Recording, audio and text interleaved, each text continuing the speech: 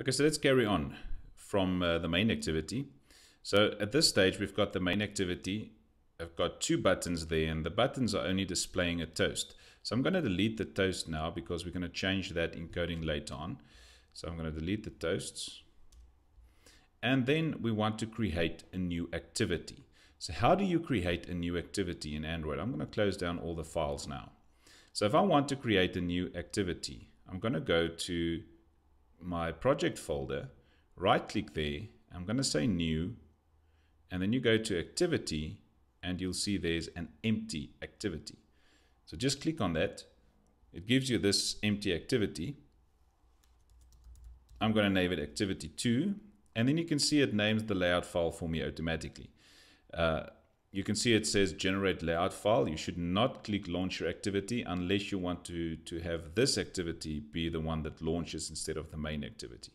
And then it's going to be backwards compatible, and there's your package name, and you can just say finish at the bottom.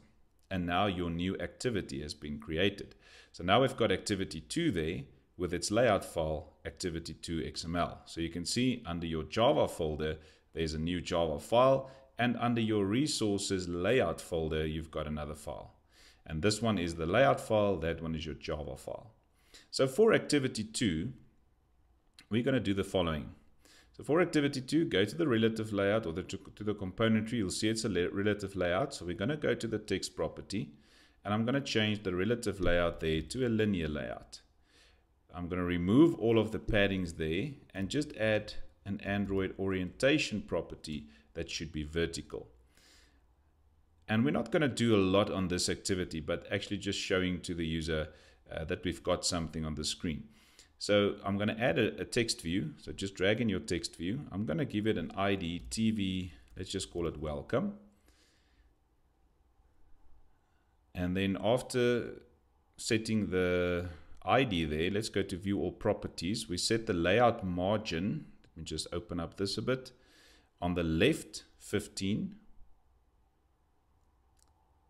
There we go, 15. On the right, 15. And on the top, 15. And we're not going to put anything else there, so that should be fine.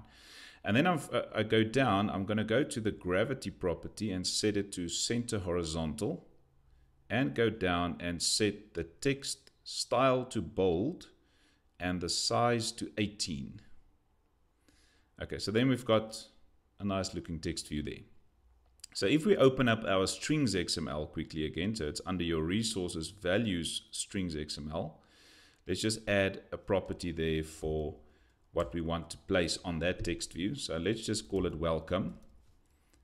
And we're going to say something like welcome to activity 2. And then we're going to save. If I go back to activity 2's XML file, if I click on text view, let's just go to the text property quickly, right at the top, and you can just start typing welcome. We'll pick it up and it will show welcome to activity 2. So on the activity 2 layout, or the activity 2, we've got only one component that we want to show, and that's this text view, and it's called TV welcome. So let's just set that up in coding quickly. That is a text view. So we're going to have a text view there, and we're going to call it TV welcome, the same as in the layout file. And then we're going to say TV welcome equals, that is a text view. Come on. And then we're going to use the find view by ID method, r.id.tvWelcome.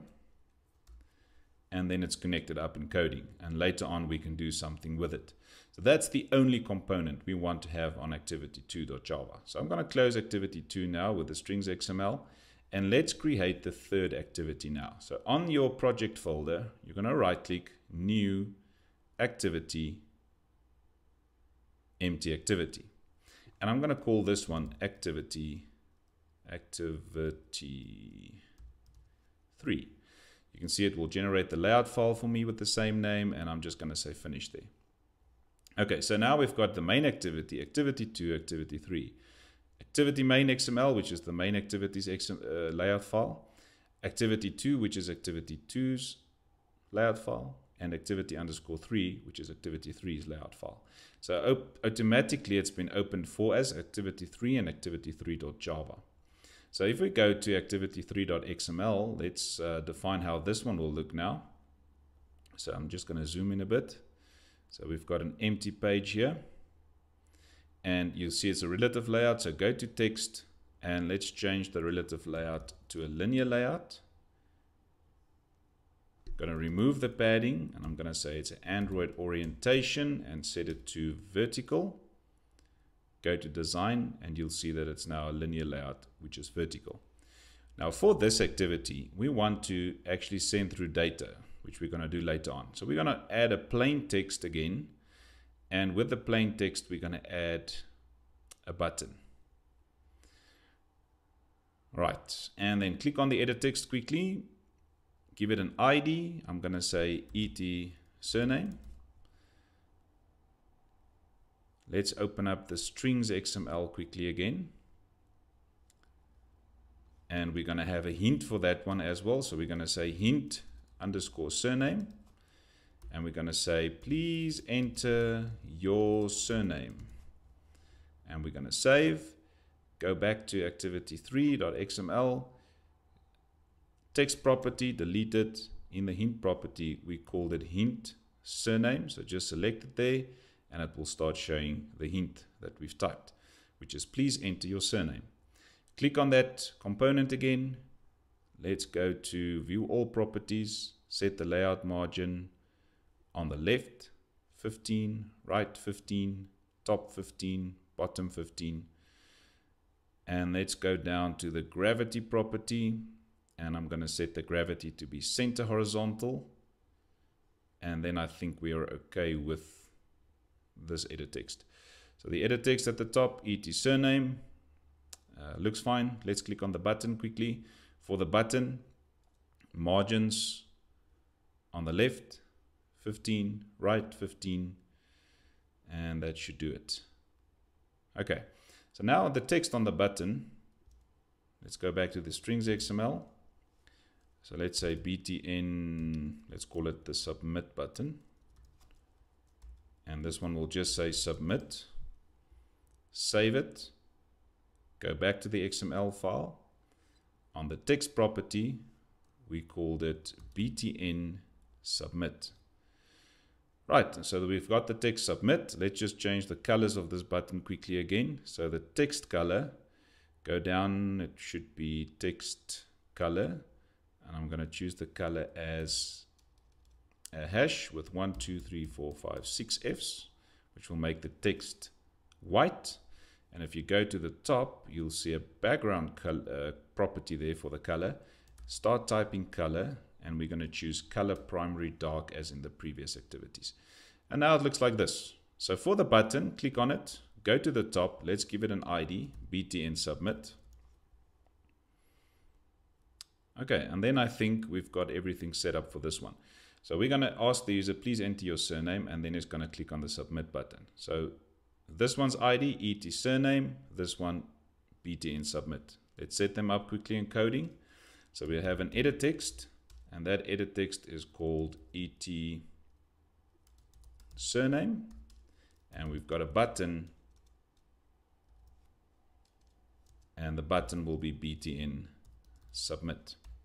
Let's link them up quickly. So it's going to be ET surname equals, this one is an edit text, find the view by its ID, r.id.et surname.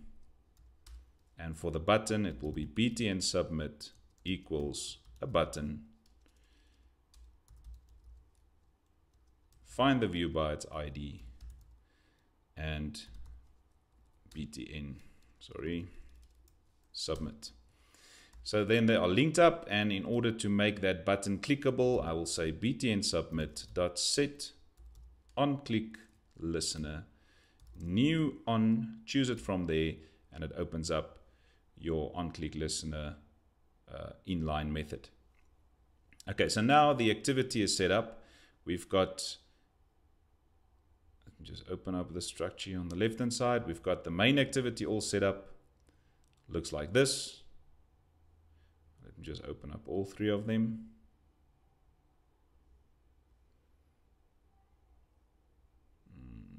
Okay, so there we go.